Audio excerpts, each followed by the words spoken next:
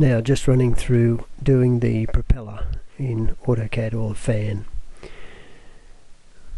So the first thing we'll do is draw in some center lines, offset them to get our centers of circles, and then start filling them in. So we'll draw some center lines first.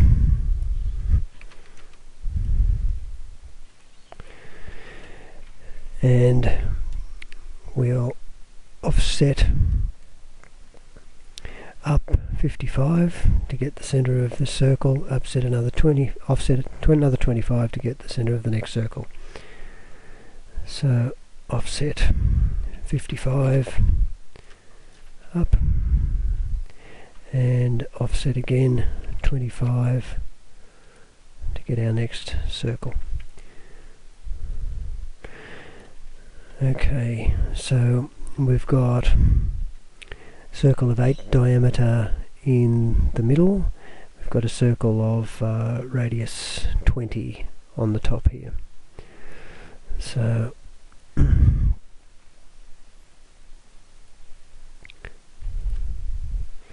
let's go 8 and 20. Okay, now there's a radius of 45.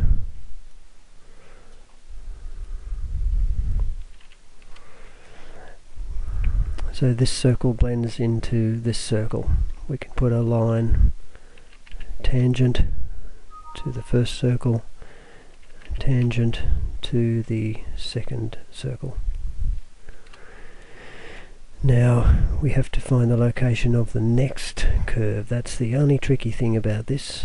This next arc here is located 12 across to the side, and we have to get the point at which the tangent occurs between those two arcs. If we line up the radii, we can see that the distance from the tangent point to the center is 45, and the distance from the tangent point to this second center is 31. We take those away one from each other, and we get a distance of 14 from the center of the 45 radius circle.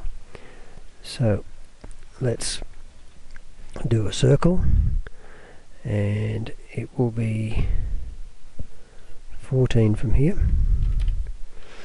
and let's offset distance of 12 here.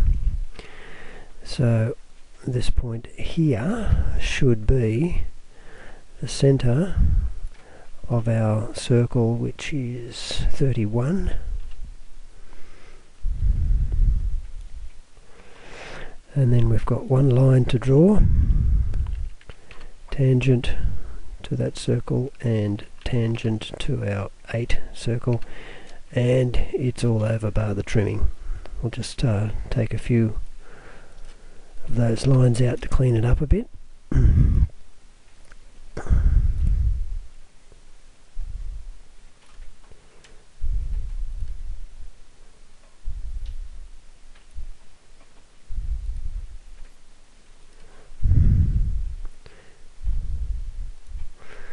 And I think we're pretty well there.